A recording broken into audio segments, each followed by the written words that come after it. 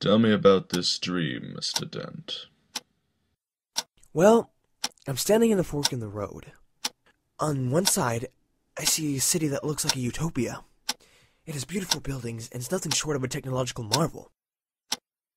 In the city I see my friend Bruce Wayne. He's telling me to join him in the city.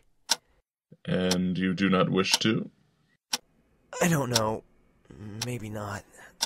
You see, that city, it's so beautiful, but it feels like there's no freedom, no life. Everyone just survives. It's as if everything just happens with no humanity. What of the other road? What does it lead to? A paradise. It's this Garden of Eden with beautiful flowers and a waterfall. Houses are like tree houses. A place free from anything oppressive. Everyone and anyone is free to do whatever they feel like with no consequences. Do you see anyone significant there as well? Yes. Pam Isley.